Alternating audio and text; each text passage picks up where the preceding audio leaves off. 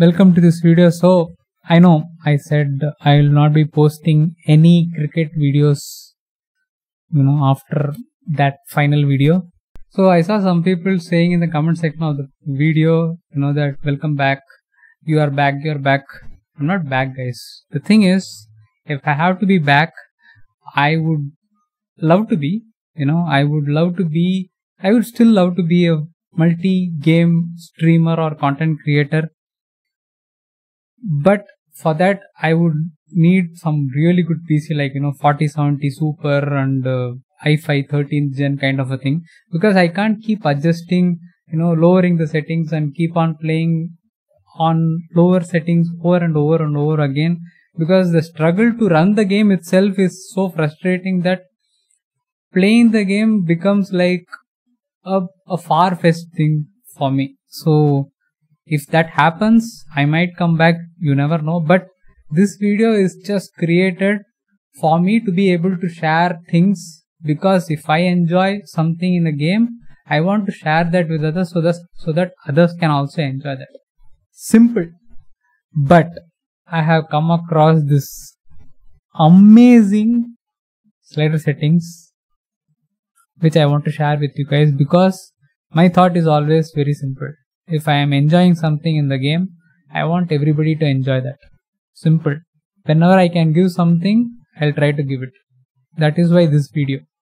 Alright, I'm going to make a detailed video, talk about everything, how it came about, what was the thought behind it, and what are the values. We'll see that later as well.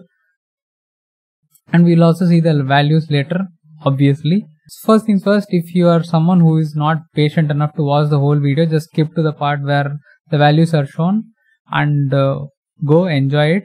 Only thing is, if there are things which I have addressed in the video but you have not watched the video fully, I will not be replying to the comments which ask question which are already addressed in the video. So that is the only thing. Alright, first things first, how did we come about this thing? Mani and myself, we were playing co-op. Okay.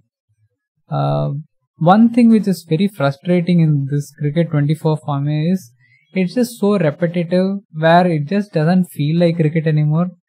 I was like, I'm playing this game itself is like getting boring.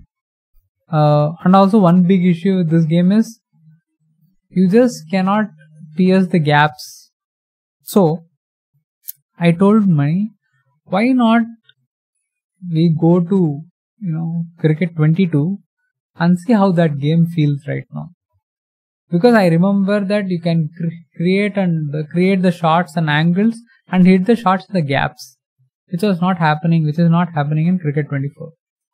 So I was like, okay, let's go. And we installed the game and I went into the game only to realize that I had created a set of slider settings for myself, because I always try to experiment with the values, and this slider value which was already there, I was not even aware of.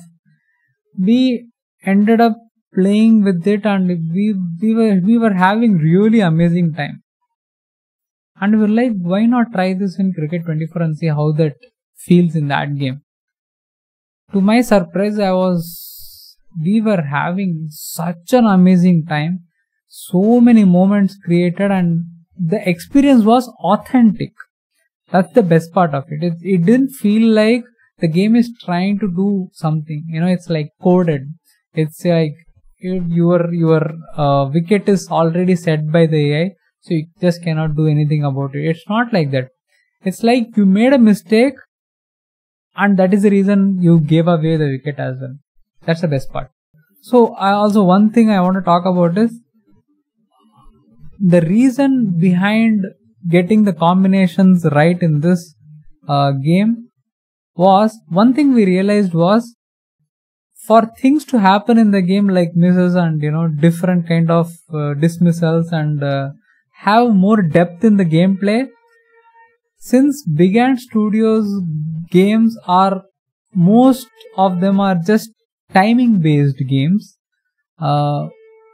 they are the priority. Okay, timing, if you crack the timing, you are like a pro in the game. It's like that kind of a thing, which is not a good thing because you can get away with lot of things. But we felt like that was very important thing to do. And with this setting, what is happening is we are getting early, okay, good, ideal and late timing within short span of time. So the decision making of the shots, the shot selection, the angle of the shots, the areas you play, the deliveries you play, whether you should be playing at it or not, the ball movement, everything matters. And even the swing, everything matters.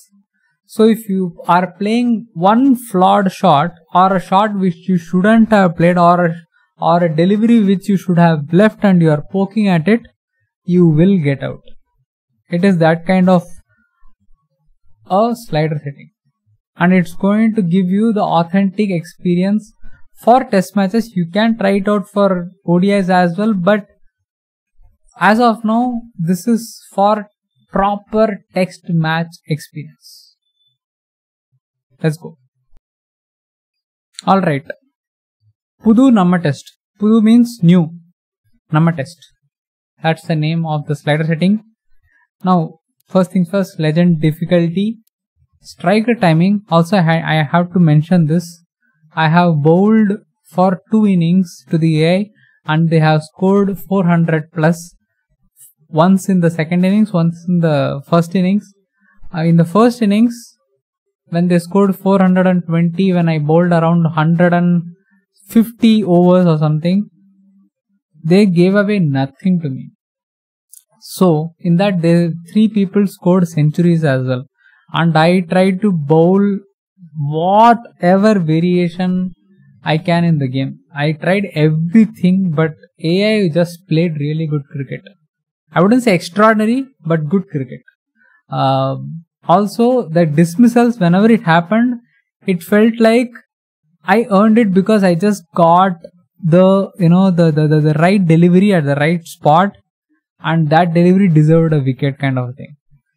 I would like things to get better in this because AI still lacks in many areas, like missing the deliveries and defending down the wrong line.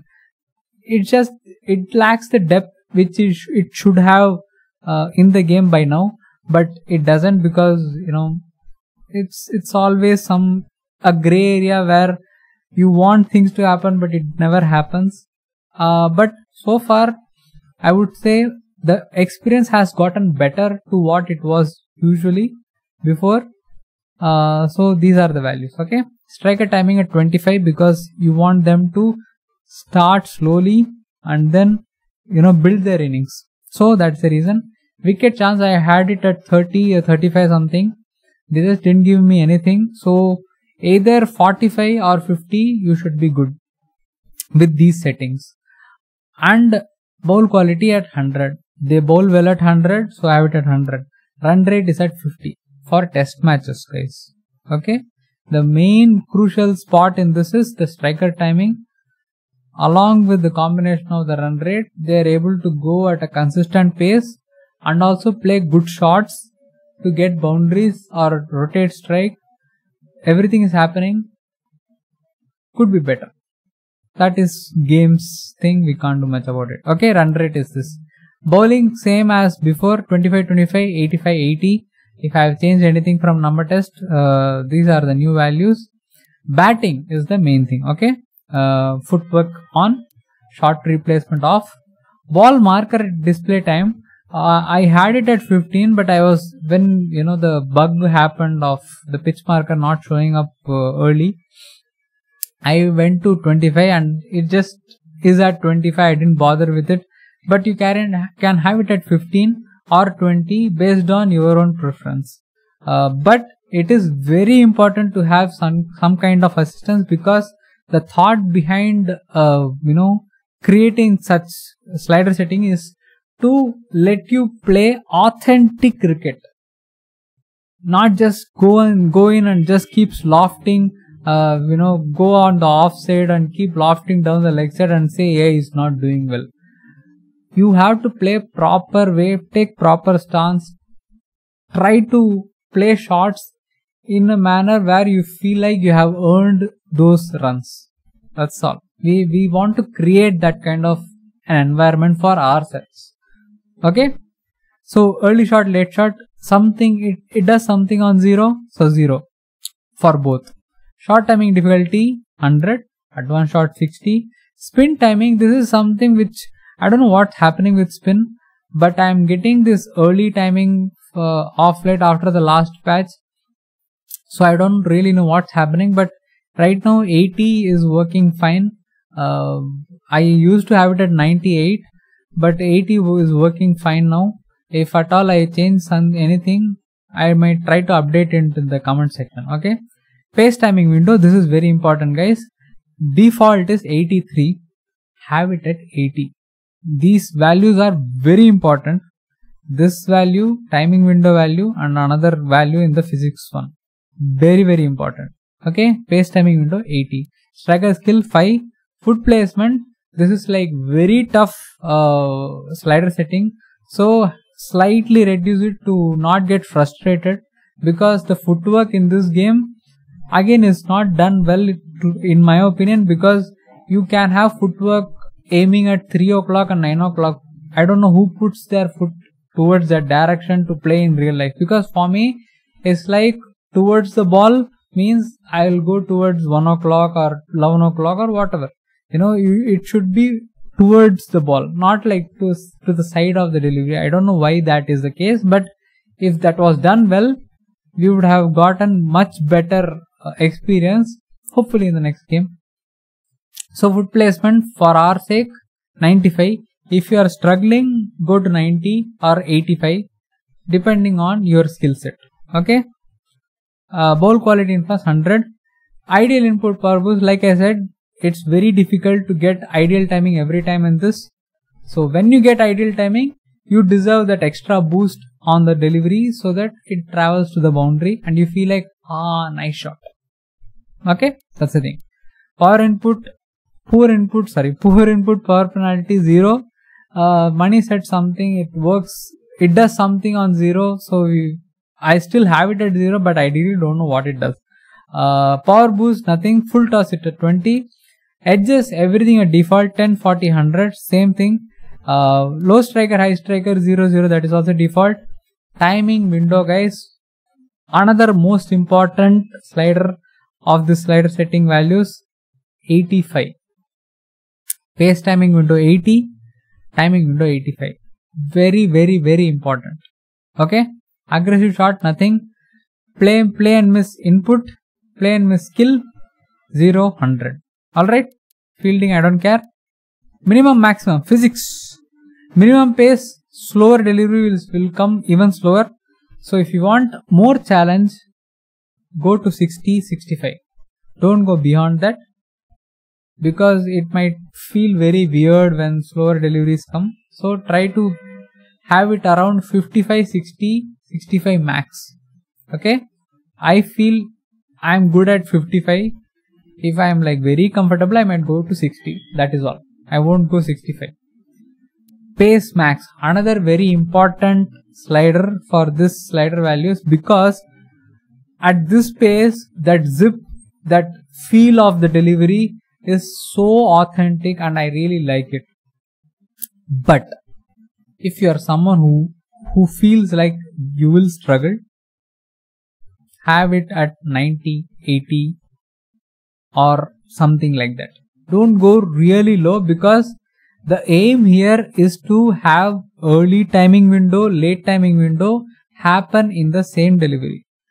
So if you lower the speed of the delivery way too much, you might not be able to achieve those windows. That's the issue.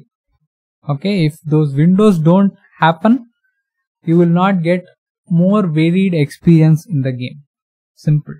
Next thing, pace bowling, bouncer length slightly reduced 45. Spin bowling bounce, where there is the faster trajectory 45. Flight is reduced 40. Swing is at 85, because you want to miss those deliveries where the swing is happening and you have just played a wrong shot or you have just poked at it, those kind of things, 85. Pace revolution 14, because if there is movement of the pitch, it doesn't feel like some off spinner coming in and bowling at 140, 150. We don't want that. 14. Drift and revolution for spin, 30. The most ultimate importantest slider value in this slider setting is pitch friction. What it does is the ball holds on to the pitch and does the variation of movement in a way where you will be deceived by the delivery. So whatever movement it is, you have to watch the ball really closely. So if you are someone who likes playing test, I would say defend for 20-25 overs. Defend, leave, watch the ball closely. Because if you want to immerse yourself in such an experience, you have to give it the time. It cannot be like, you just go in and you are just playing it just like that. You have to give it the time. Practice, give it the time, play just to get out and see how you feel. Try to read the deliveries. Try to read the movement of the pitch. That's the reason I keep saying close cam. But people are not interested in it. People are interested in it. People want to try it out. Your wish. But to me, close cam, the best and the most ultimate experience which is given by the game, which I play on, which I keep suggesting people. But it is what it is. If you want to try it out, because you can read the deliveries, you can read the movement of the pitch, everything. Pitch friction 85, very important. Okay, pitch bounce. Again, you are reducing the bounce a bit so that the zip happens. Ball friction is also increased a bit to slightly have that exaggerated movement. It's not very exaggerated, it is just enough. So it feels good. Ball bounce is slightly reduced again. Short force is at 50. Ball bounce was at 25. Where the Costco ball bounce, if you don't want that, I said have it at 25, it feels good. But for this, what happened was, when you have it at 25, the ball just doesn't travel at all. So if you want the ball to travel and go for boundaries and stuff, 50 or 45 you have to come at it. And guys, the bounce is not unrealistic, so it is a good thing. Alright, another thing is short force at 50, that is default. Visual speed, don't touch it. Default is at 70, have it at 70. Don't try to change this, because whatever speed you want to change it at the pace, max pace, not visual speed. Okay, 70, combination of 100 max pace and 70 works really well. Have it at that same exact value. Spin bowling visual speed 70.